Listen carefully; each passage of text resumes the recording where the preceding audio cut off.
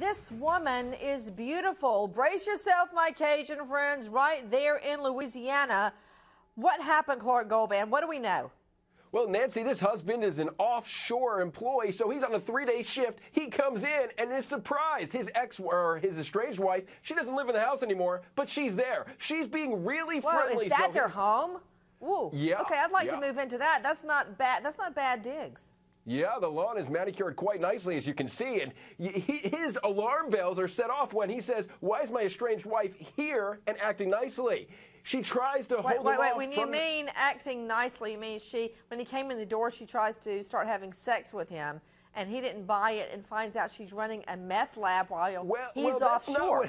That's not what authorities are saying, Nancy, but they are saying he attempts to go back into the bedroom and she tries to stop him. When he gets there, he sees an unknown 43-year-old man in the shower. The man takes off, drug paraphernalia all around the house, allegedly. Okay, here's my question. It's not really that hard to do. What do you need to make meth, Dave Mack? Well, you know, we all know you need pseudoephedrine, you need a number of chemicals that are difficult to get, and you have to use other people to help you purchase them, but you've also got to have, I mean, if you've seen different television shows, you know that there's a number of beakers and flasks and things. You've got to have a mini lab that includes a bunch of It's not that hard to types. do, Dave Mack. Every time when I was prosecuting, I'd hear of a house blowing up, and I go, they're cooking up meth.